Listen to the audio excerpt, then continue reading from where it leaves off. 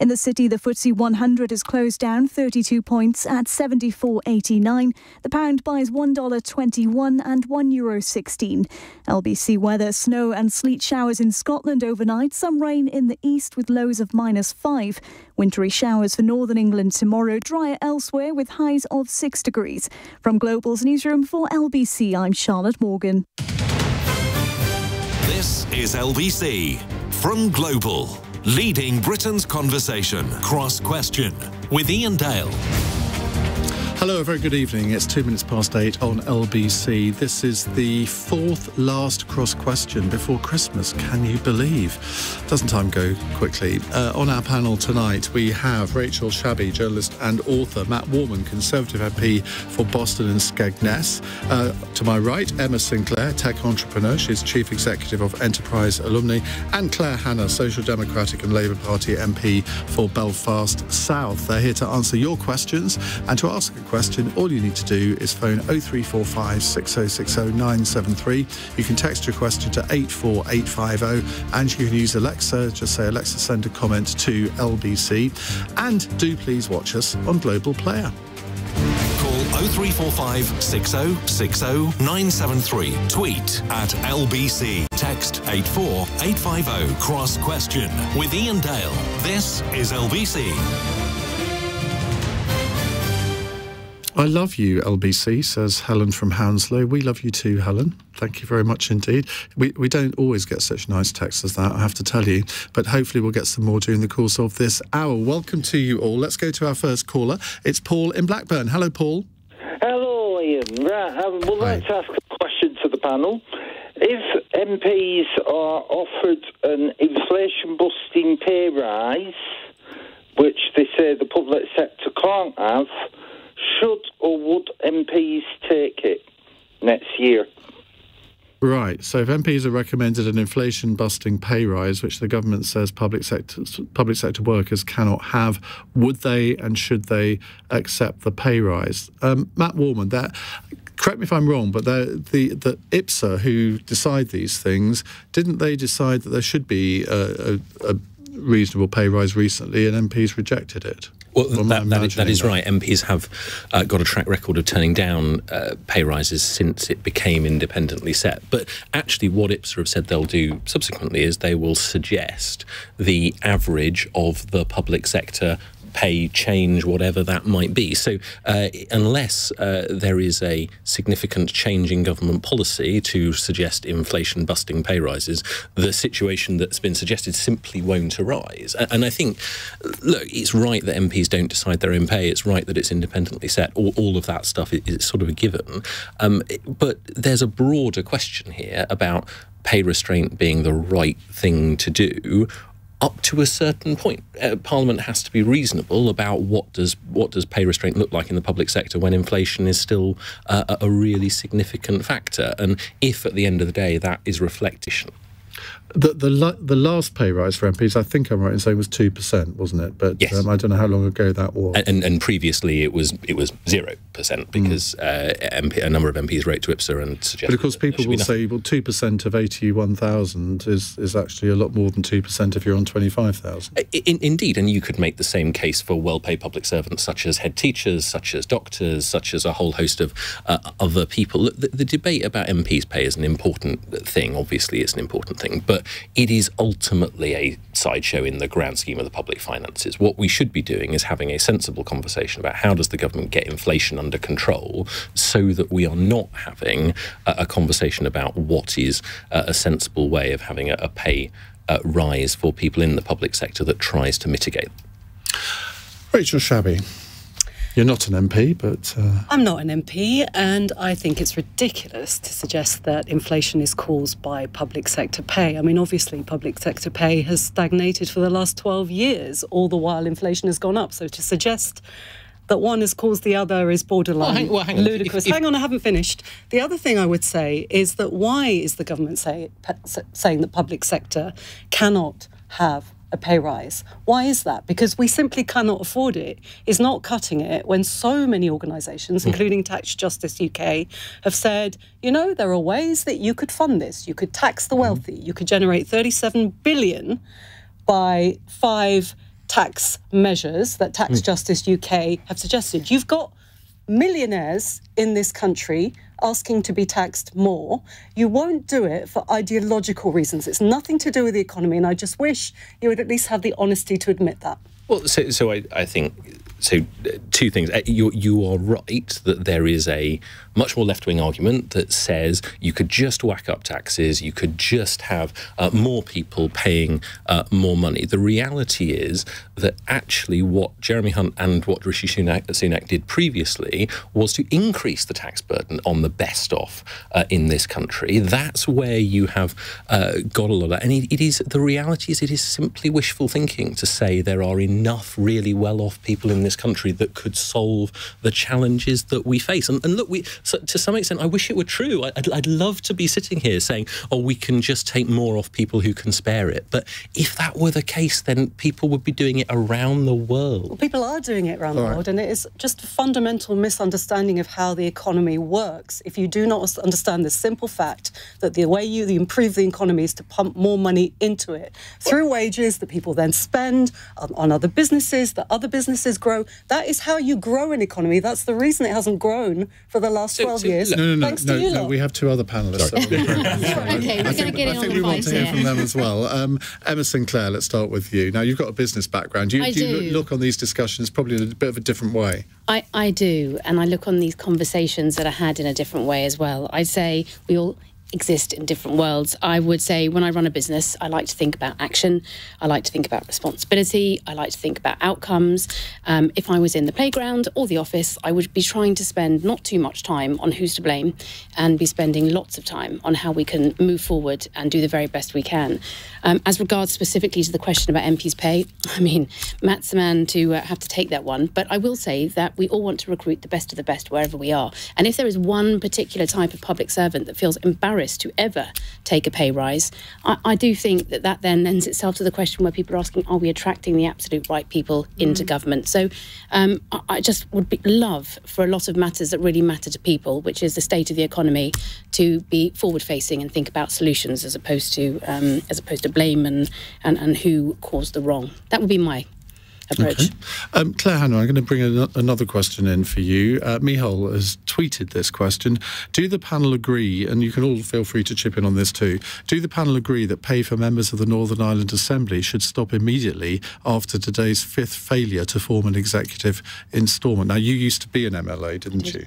Yeah, I did, and in fact it will. We passed legislation this week that the Secretary of State has taken power to cut the pay, and I think that's appropriate because cut it because the MLAs aren't doing all the parts of their job, and particularly when other people are under pressure and other people are losing pay because they're not going to work for reasons of striking. It's appropriate, but just following on from the point, we are trying to attract people into politics, and that is made a little bit harder in Northern Ireland. And I, as you say, was an MLA in suspension, and my pay was cut due to the intransigence of others. And it's difficult when you're trying to attract, high caliber people who are in it for the right reasons. And you say, and by the way, a few months every year, your pay will go down to this because another party is having a protest. We proposed an amendment to that legislation that would direct that cut at the one party that's preventing the formation of an assembly, because essentially there's a ransom tactic that's being played out. How much are MLAs paid?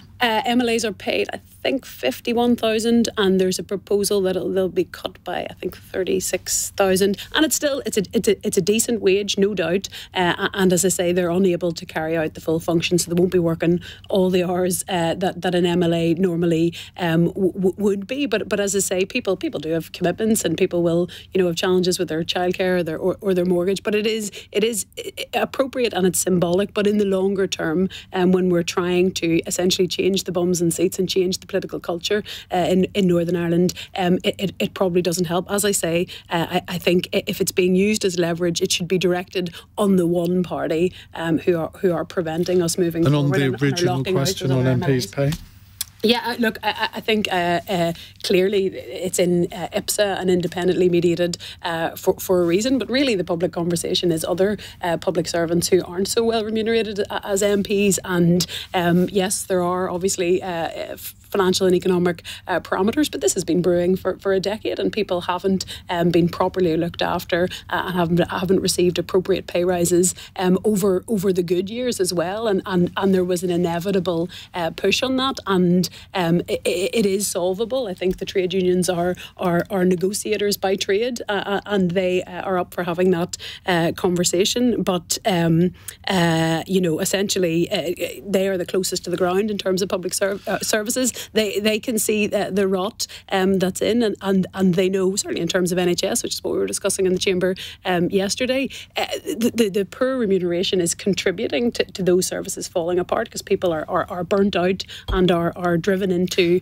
other parts of the health service, and if you don't sort out the pay, you're not going to sort out those issues. Let's add another question into this, an Alexa question from Chris, who says, would it not be appropriate to set up an independent pay board for public sector pay, like the one which decides MPs' pay? Well, there are pay boards on public sector. I mean, the health service, for example, the government... I mean, Rachel, I'd be interested in your views on this. The government have accepted the recommendations of the NHS pay body. I think they were recommending 5%, and the government have accepted that. Now, obviously, inflation's a lot more than that, so naturally, the Royal College of Nursing and other unions aren't very happy. But if you have an independent pay board and you accept the recommendation, I mean, the government say, well, we've done what we're supposed to do. What's the problem? Yeah, I think that is a really interesting question, and I think the answer is exactly in what you're suggesting, that it is, it is so far below the rate of inflation that you're actually asking these staff to take a pay cut. And I think there's two problems here for the government. One is that it's very difficult to drum up opposition to people who are on strike, including rail workers, postal workers, nurses, ambulance workers, who just recently, we have this huge public sentiment of gratitude for their service to the nation. It's very difficult to drum up opposition to people like that who are asking for a basic increase in pay and conditions. It's also very clear, and Iain, you know this because people have been calling into your programme and the programmes of your colleagues, it's very clear that the people who are on strike, pay is just one part of it. They are desperately worried about these public services, whether it's the way trains are run, whether it's the way our ambulance and paramedic service is on its knees.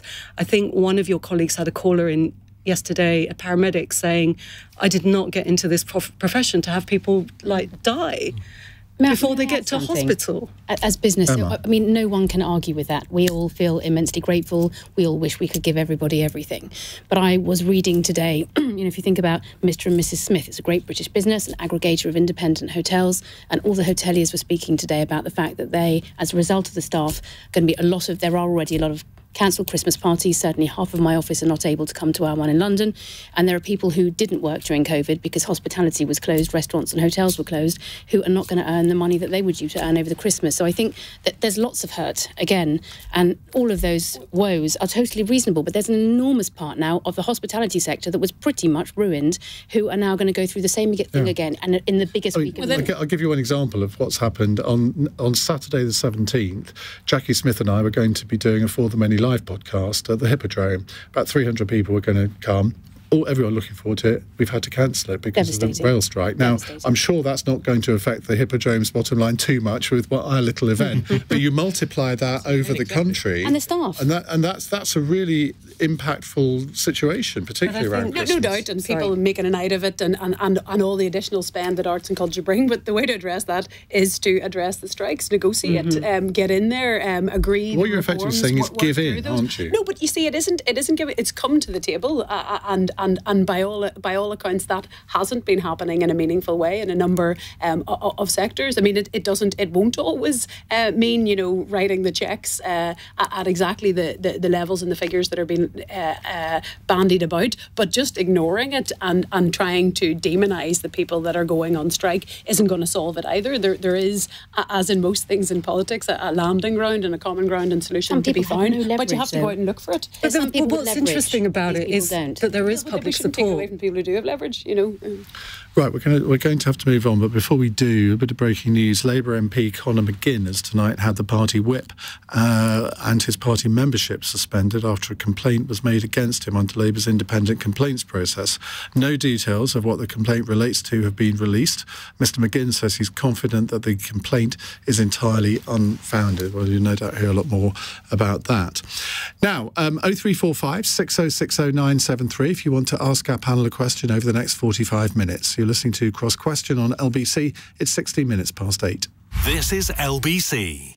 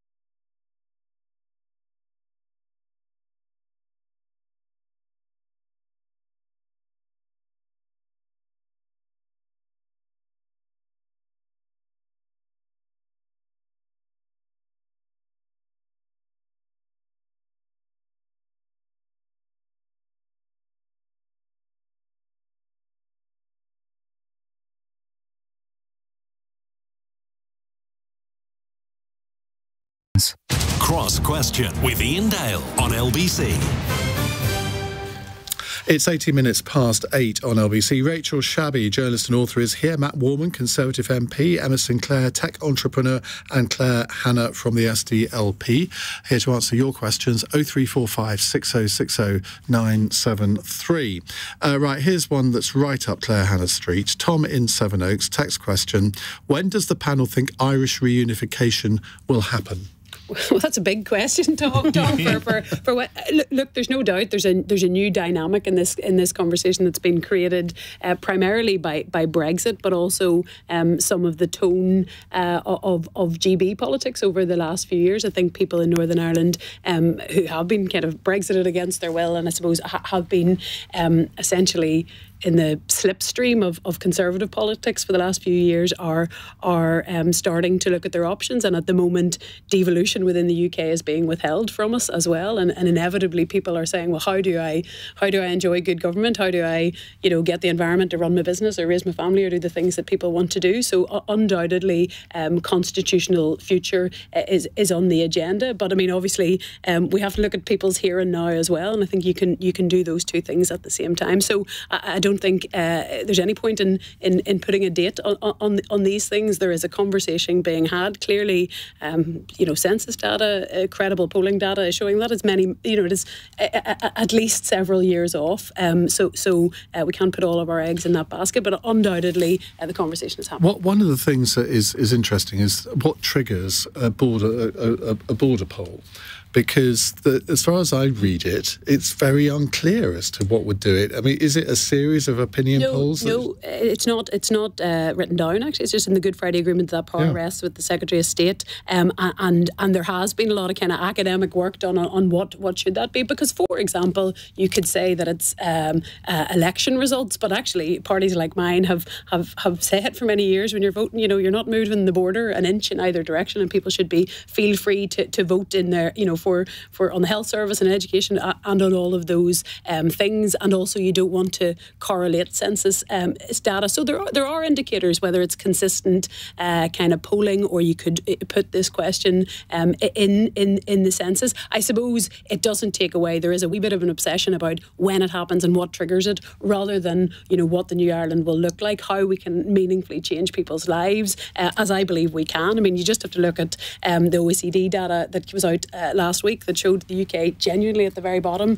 and the Republic of Ireland at the very top of those charts. People see a dynamic open economy. They see progressive societal change happening by popular opinion, and people, particularly in Northern Ireland, when we have been subjected to pretty toxic politics, in many ways want a piece of that. But obviously it has to be done by persuasion and consent. And as I say, you don't just shunt people into a move like that by just... and you're part of the SDLP, it's a nationalist party, but you can't just say because somebody is a Catholic that they're automatically going to vote to join with the Republic of Ireland, or indeed the reverse. But how would you vote if there were a border poll now? Well, as I say, we've been saying, don't have one right now. It's one of those things, do you want it done properly or do you want it done quickly? So you would like to see a united Ireland in the long term? Absolutely. I think an island of our size is logical. And by the way, a new Ireland back in the European Union, which I think is a very motivating factor for many people. But I want it to be a new Ireland. I want it to have kind of symbols and an ethos and values that people, including unionists and Protestants and people who traditionally haven't been included in the sense of Irishness, feel part of that. And that won't happen overnight. And as I say, what we've hoped to do in the Good Friday Agreement had the promise to essentially synchronise public services, kind of build up the north-south economy, join things in the border, and then, like a jigsaw, you do the freedom first, then you put the last bit in and you put it to the people. So as I say, you should plan. We should be using the Stormont institutions and the north-south institutions to make that more of a reality. I'll probably be dead by the time. No, I don't think you will. As I say, if you'd asked me this question 5 or 6 years ago, I'd say, Iain, look, it's decades of undoubtedly the time team has accelerated. And as I say, and I will name the parties, the DUP who are withholding Stormont, and I say to them quite regularly, if you what you're saying to the most moderate people who believe in the Good Friday Agreement and in partnership and in compromise and in dealing with the here and now, but what you're saying to them, you have nowhere to go. You won't be allowed to pass legislation. You won't be allowed to improve the climate and the place you live in. So people are forced to look further down the line. Emma Sinclair, often when people talk about Northern Ireland politics, I think people in Britain, their eyes start to glaze over, partly because they don't understand it, they don't understand the history of it. And I would include myself in that. I don't think that I know enough about the history of it. And over the last year, I've learned quite a bit more than I did before for various reasons. But going back to the question, do you think that people in Britain, the mainland of Britain, would really care less if there was Irish unification? I can only speak for myself. I know people on both sides of the border, and I feel like it would be something to ask them and not something to ask me. I feel like Northern Ireland is connected. That's what I'm asking. I know, it's awkward, isn't it? I'm not a politician, but I'm doing my best to avoid questions where possible. No, not really. I feel connected. We do business there. I have friends there. Friends went to university there. It feels a part of my heritage, and I've grown up with it being part of the United Kingdom. So to me, I think absolutely. I think it's bizarre to think that nobody cares, but certainly we all pay a little bit of extra closer attention to things right on our doorstep. I'm sure that's true. Can I just add one little thing? And we would continue to be, even in New Ireland, we will always be next door neighbours. And I think those ties and bonds, many hundreds of thousands of Irish people live on this island and vice versa. And people do have a shared heritage and families are spread out across these islands. And long may that continue. I think it enriches both of us. So I wouldn't want anybody to think of Irish unity as being like us kind of putting the wall up and saying, see you later. I don't think anyone does, but I think to myself, we've had Brexit, we've had COVID, True. We have all these changes that have happened commercially from a business perspective. From tax perspective, from VAT perspective. Oh my goodness, if small British businesses have to change again with their rules, I think you probably make a lot of founders, CEOs, and certainly a lot of small businesses very unhappy. But no doubt, I shall certainly be watching extra closely, having learnt a lot more tonight. Matt Warman.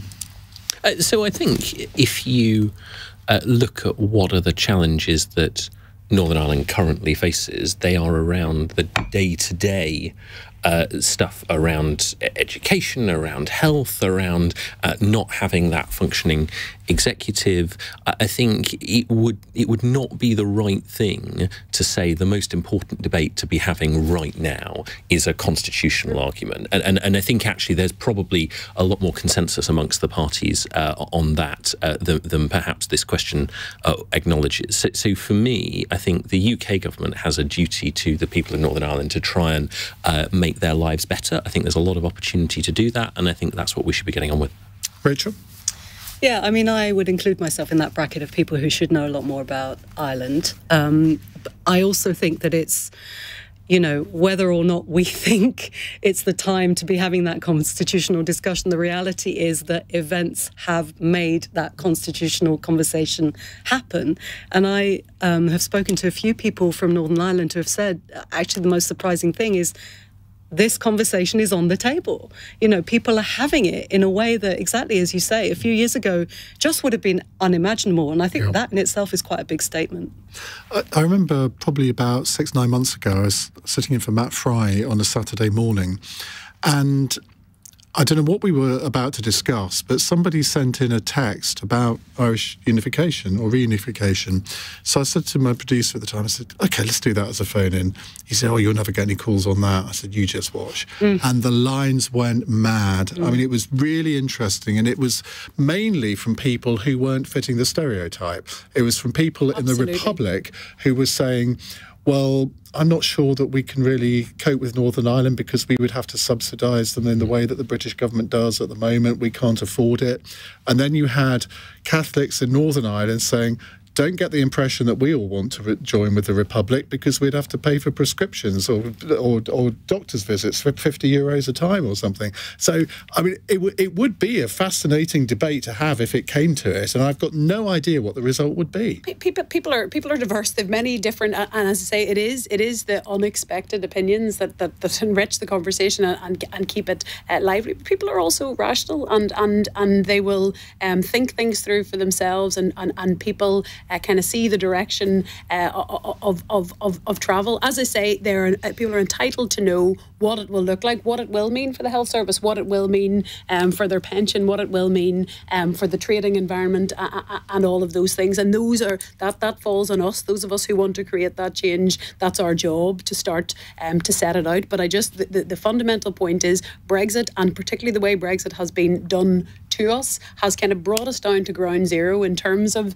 the economic climate, in terms of relationships, and it makes a lot of sense. It's very logical to people to reorient on a north-south basis. Imagine all those Brexit laws which nobody could get their head around. And one point I'd just like to make, if I may, for 1 second, which is just that, you know, it's a lot to put people through. So I listen to this from the outside for sure, but people have had an enormous amount of change. And what you're basically saying is we've had a lot of change, especially for business recently, and we're going to have some more, but we're not exactly sure what it will look like. But trust us, we will make sure that you know. And I have to be honest, I don't run a business that has a significant exposure there. But if I heard that, and that was after the last few years, I would be, I think I would definitely huff and puff a little bit. Well, here's the thing. We spent 4 or 5 years doing the Brexit thing, and then we came up with a protocol. And business said all along, and I worked very closely with business, look, just tell us what the rules are and we'll work around them. So we got it. We didn't love, that's what the businesses, all the federations told us is they didn't love the protocol, but they said, let's work with it. And then 6 months in, while they had reoriented their business,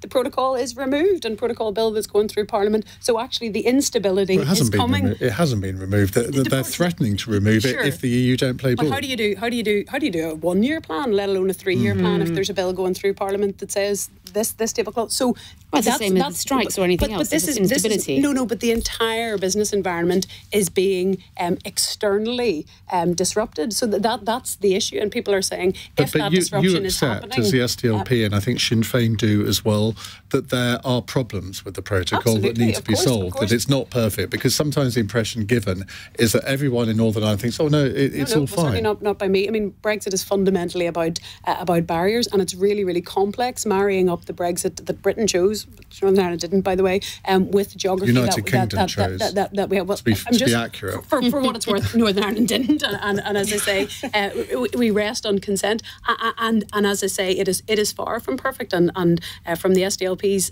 perspective, we have constantly engaged with the UK government, with the EU, and with businesses to try and sand off the barnacles, as the former Prime Minister put it, and we appreciate that it needs change, but fundamentally a set of mitigations are going to have to be put in place. Right, we're going to move on in just a few minutes' time. It's 8:31 on LBC. Let's get the latest news headlines with Charlotte Morgan. Flights over Christmas are in doubt after Border Force staff at airports announced 8 days of strikes in a row over pay, jobs and pensions. Earlier, the Prime Minister promised tough new laws to limit the impact of industrial action. Greenpeace is criticising the decision to grant planning permission for the UK's first coal mine in decades. The government says the site in Cumbria aims to be net zero, but environmentalists say it'll make climate targets harder to hit. Matt Hancock won't be standing in the next general election. The MP and former Health Secretary says he wants to find new ways to communicate with people.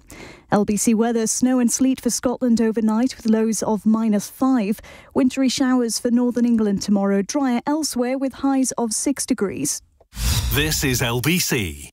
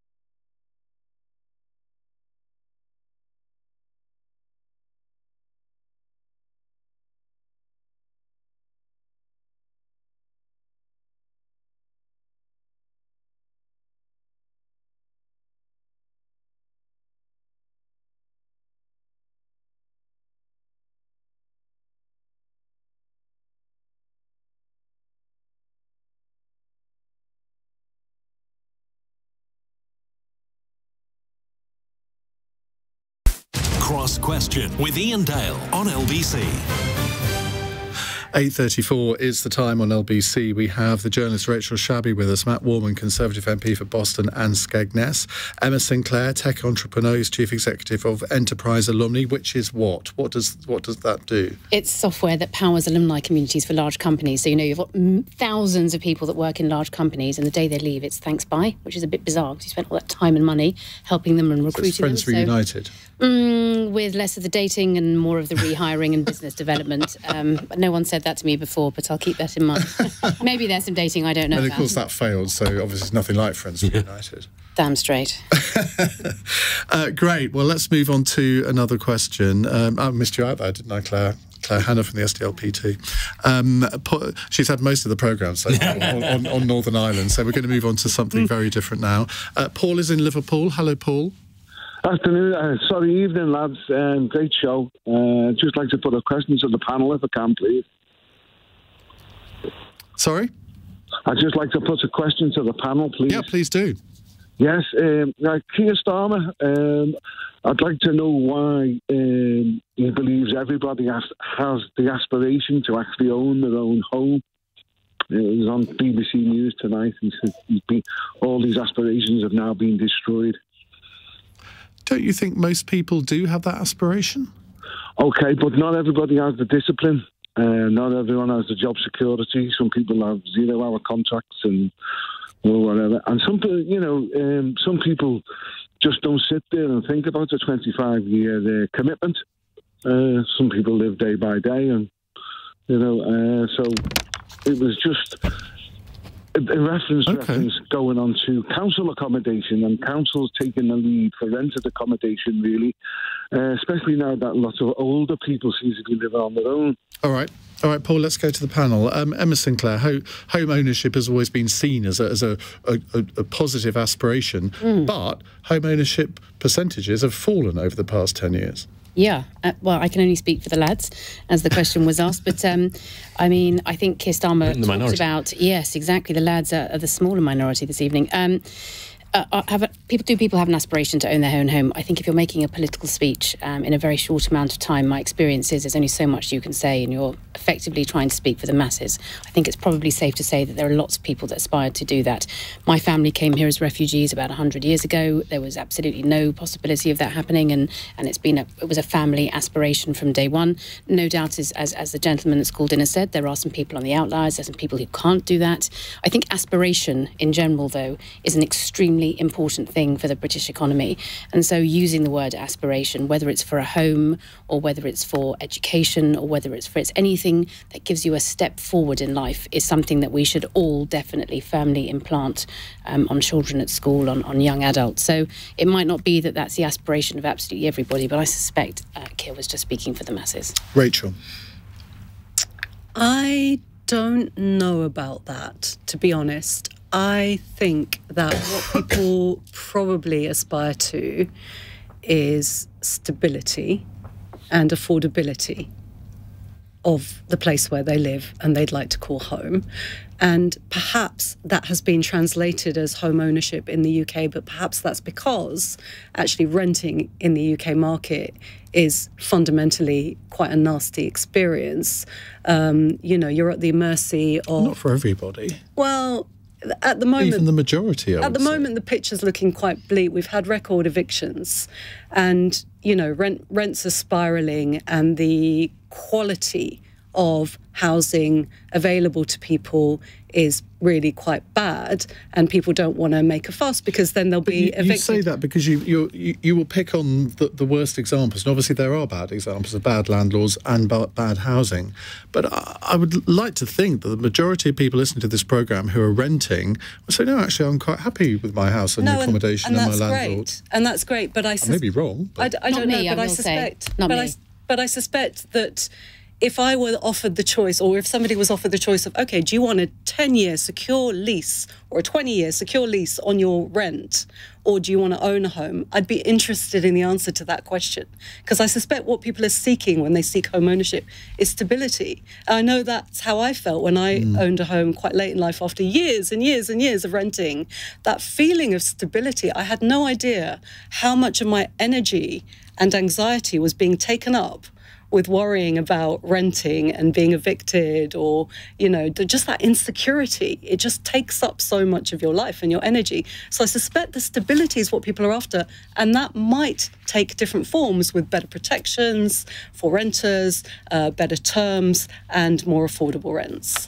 Matt Warman. I agree with a lot of that, actually. I think sort of political speech tends to use shorthand for really complicated ideas, and home ownership is often a shorthand for stability and economic security and all of those things that we might want. No one's here to try and force people into buying houses, what we should be doing as a government is making sure that there is enough supply out there, that there is enough economic opportunity for people to have that security. What I think is true, though, is that large numbers of people who would like to be able to buy a home simply can't, because the supply hasn't been there for many, many years under governments of various different colours. And that is a really pressing issue that governments of many colours have tried to address with varying degrees of success. Well, no success at all, to be fair, because when I was in my 20s, if you were on an average salary, you could afford a mortgage 3 times your salary. Nobody on an average salary now can buy a home. They can't get on the bottom rung of the ladder. It's pipe dream. That's the problem, isn't it? So to put it in perspective, that is absolutely true in the southeast. I absolutely agree. If you look at a constituency like mine, where you can get perfectly decent housing, new or old, for 60, 70, 80,000. Not glamorous. I'm not pretending that it is. But that first rung on the ladder is much more available outside the southeast than it is elsewhere, and that's part of that levelling up rhetoric that we hear, which is in some ways the most challenging shorthand for political speech. So I think we've got to be realistic about it and say this is largely about building larger numbers of houses in the places where people want to live, and that is very often in the UK in the southeast. So that is really a shame that the government abolished all of the targets so people can actually afford houses in those areas. Well, I think we can have an argument about whether a housing target is a sufficient thing to fix the challenges that the housing market faces. It's never going to fix it on its own. But local councils now have a get-out-of-jail-free card, don't they? So I think, on the other hand, I do think it is right to say that elected councillors in parts of the country where there is huge pressure on housing should have a really significant say in what houses go where, because they know, in particular, and they'll all say, none. We don't want any, because our voters won't allow it. History simply does not back up that position. They might say different things to what a central government target might recognise, but we know that, for instance, people feel really acutely the pain of their children and their grandchildren not being able to live in the areas that they've grown up. So I think it's unfair to characterise every single council. Your constituency and ask every single Conservative councillor in your area, would you like to take 50 new houses in your ward? And I guarantee you that every single one of them would come back and say no. I can point you to councillors in my constituency where they have taken hundreds of houses in their ward. Willingly? Willingly? Yeah, absolutely. And that is partly simply because mine is a big rural constituency. Boston and Skegness is more enlightened than maybe I thought it was. Well, that is a very unfair characterisation of a fantastic part of the world. But look, you're absolutely right. There are huge differences in this debate between a constituency such as mine and a constituency in the heart of London. And recognising that difference is important, and I would argue to some extent best done by giving genuine power to devolved settlement. Claire, Hanna, 2 friends of mine have moved to Northern Ireland because they can afford a house there. Is that a phenomenon, that people moving to the UK for that reason? The UK? You will find that salaries in the main are lower as well, and I think. So I should say from Britain, because Northern Ireland is in the UK. Well, you see, look. Somebody's going to have a go at me if I don't. Rewind the tape from the earlier. Yeah, exactly. Let them tweet Iain. I think there is undoubtedly. I mean, I think in both Britain and Ireland, high levels of home ownership, which are partly cultural, but partly because I think the context for renting isn't as hospitable as it is in, for example, the European mainland, where there are maybe rent controls or there are more security of tenure. So I think it's a very natural thing for people to aspire to. And Rachel's right to say there's probably people want security and stability. And if you're going to, make a home and invest in it, of course, people want that to be their own, whether because they like what they've done with it or if they're going to put money into it. And ultimately, in most cases, if you're privately renting, you are paying a mortgage. It's just not your own. But the issue is, of course, the disconnect and how far out of reach for people that it is. And it's a massive generational injustice. Younger people coming out now, it's just completely far beyond their reach, including in Northern Ireland, by the way. And that gap between, you don't need me to repeat the figures, but, the average salary and getting a foothold on the ladder, let alone in the place where they want to live, maybe that is, close to their own connections or close to their work or whatever. Not even just young people. I can't afford. I'm up in 2 weeks' time. I've got a bad landlord, a bad rental, a bad agent. I'm moving further away. I hope they are. Northern Ireland, get tips off against mates. I hope they are. Absolutely. And entrepreneurs and business, even if you own a large business, you can't get a mortgage. I'm going further out because I can't afford to either rent or buy commensurate with the area, near my parents, near my grandma. It's very, very hard. Although I'm not moving to Northern Ireland. And I think I won't take that as an insult. I think part of it starts absolutely with building sufficient homes of various types, but also we do need to stop looking at housing as a kind of an investment market and start looking at it as a place to, it's people's homes as the primary function of housing. Matt, you're being fact-checked by one of our listeners. James in Lincoln says, Rightmove must be broken, as I've just checked Matt Warman's facts, and there appears to be about 3 houses for sale in the whole of his constituency within the price range he quoted. Is this the new what's the price of a pint of I will milk? happily check it myself again. But look, the fact is that, we could have a separate debate about the relative expense of living in Lincoln versus living in Skegness or Boston or towns in between the two, where the prices are significantly lower. But the reality is also, as Claire sort of says, the wages are significantly lower. So there is a real challenge on there in attracting higher paid jobs, higher skilled employment, and then making that commensurate with being able to afford a house. Because in the southeast, by and large, wages are higher and property prices are even higher. So there's a lot to be going on with, but I'll check out Rightmove and come back to you in a few minutes. Yes, but don't forget, there is all this remote work since COVID, so I hear that and I think to myself, we have so many people that work miles and miles from the office, spread out throughout the United Kingdom. So I absolutely hear that point, but I suppose one of the great things about business and a result of COVID in some ways is the fact that people's salaries are really changing. Real opportunity to regenerate kind of rural and kind of under-resourced areas where people can live in them and still have that actually is happening. You've got micro businesses starting up in former commuter towns where they still want sort of a sandwich lunch, so you've got mobile sandwich shops now operating, which wouldn't have happened before COVID. Right, we have many more questions to get through, but only 13 minutes to do so. It's 8:47. LBC.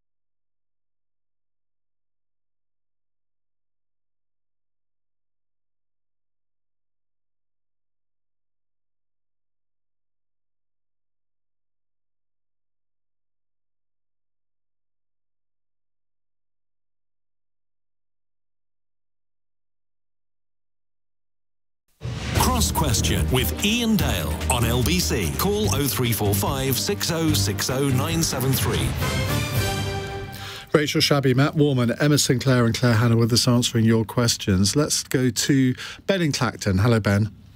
Good evening, Ian, and good evening, panel. Hi. The question is, would draconian new laws to ban strikes work in this country?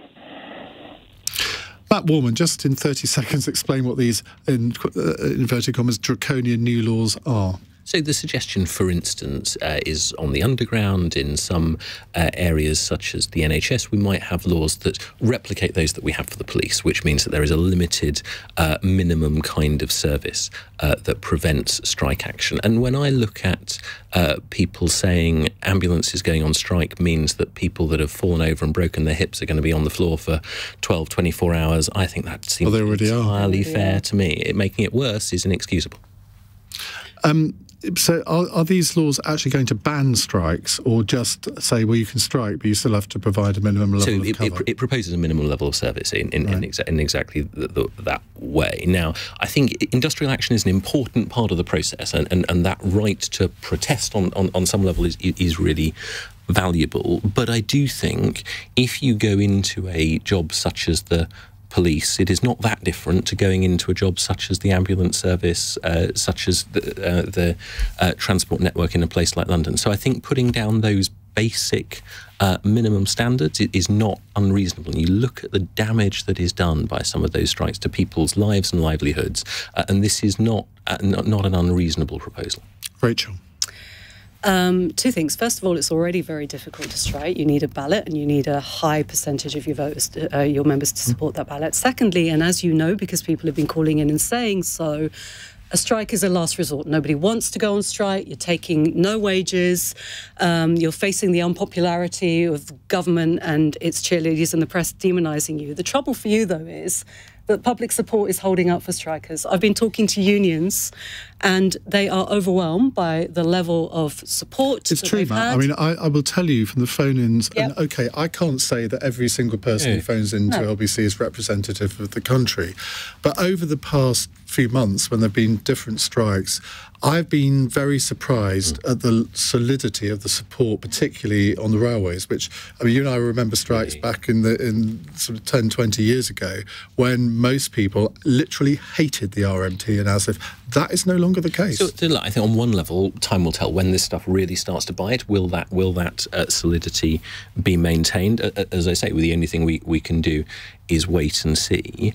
But I do think at the end of the day, some of these strikes are about different issues to others, and some of them are about really large levels of pay rises rather than primarily about conditions. It has to be horses for courses. I think it's reasonable to look at what a minimum kind of level of service is. Okay. And if I just take one example, for instance, I was talking to a plumber today who, because the Royal Mail is to some extent on strike, he can't go to work because the part that was supposed to show up simply hasn't shown up. Now, I can tell you for certain he's not that sympathetic to those strikers. Okay.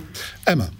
Yeah, things need to keep moving. COVID, businesses closing, small businesses have collapsed, which are the lifeblood of our economy. Big businesses are struggling too. So you said public support. There's public support for strikers. There's clearly public sympathy. But I think some degree of keeping moving is not just vital, but absolutely essential. And I would be extremely sorry to see absolutely nothing from any of the sectors that are talking about stopping completely. So I think the idea of a minimum viable product, the idea of some steps, some coverage is for me, essential for me to maintain the sympathy that I have. But it wouldn't work on the railways, for example, would it? Because if say 10% of the trains were running, it wouldn't. Well, actually have you say much that, impact. like at Christmas, my business will slow down, but we'll have a certain number of engineers and a certain number of developers and some people that will work on the phones, and so you make sure you have coverage for the absolute essential, as Matt said, such as with the police. It's perfectly possible in all the other industries, and as I said, I have lots of sympathy, and we'd like to give everybody everything they want, just like I do in my business. I want everybody to have absolutely everything they ever dreamed of, but there's a public person and B, there's a need to keep moving forward for the economy. So people were going to complain if the economy doesn't grow. The economy can only grow if some people go to work. And people are paid properly. Well, That's exactly. how the economy grows. The economy can't grow if people literally can't make ends meet and they don't have any sort of disposable income. But ultimately, banning the strikes is at best a sticking plaster, and it is fundamentally failing to deal with the underlying issues and what is driving people to feel that withdrawing their labour is the only option. We spoke about ambulances and that case of the man who said he spent 7 hours hearing other calls coming in the radio, unable to help them with somebody who needed admitting. So preventing him from striking isn't addressing the crumbling public services that have been a long time. The question is, what should we do about this? Well, there is. I mean, I don't mean to be flippant. There is a word in forcing people to go to work, to go to their work against their will. So I think it would suit the government better rather than banning the ability to strike to address the underlying issues. And they have common cause. I want to fit one more question in, and we've got about 2.5 minutes, so if you can all bear that in mind in the length of your answers. Not an easy one to answer in short answers. So, Joseph in Preston, with the approval of a new coal mine in West Cumbria, has the lie that is the government's net zero agenda finally been laid bare? Rachel? Yes, it has. The government's own climate advisors, I believe, told it that this would damage the capacity to meet net zero. And it's just staggering that the government is pursuing these stupid, dumb, old, dangerous energy sources when there is so much to do with renewable energies, which should also be job creation programmes as well. It is just plain dumb. Matt. At this point. Utter nonsense. So look, this is a very specific kind of coal that will be imported from other countries if we don't mine it in this country. This is not about going back to coal-fired power stations for straightforward energy generation. Your choice here is simply between, do you increase the carbon footprint of industries making steel and that sort of thing in this country, or do you do it in the UK by mining it, creating jobs as a transitional thing while we are moving towards that green future, which we already see creating thousands of jobs on the Humber in the southwest and elsewhere? Claire?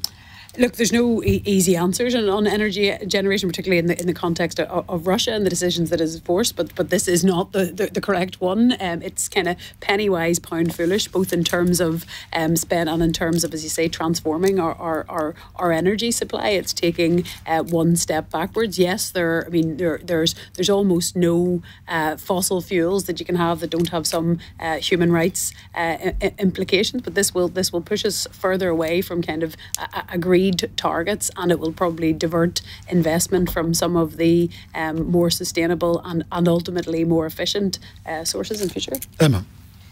I know absolutely nothing about that decision, and I have been a vegan for 25 years, which I think gives me some serious credibility in terms of commitment to the environment. I will say, yeah, thanks. Just dropping that in there. I could say so much. But I imagine there must be some rationale for it, and there must be something to think about. So before I was to jump on and say that sounds like a terrible idea, it would, like in almost all important things in life, probably be sensible to have a look at why was that decision made. So I'm afraid I'm not.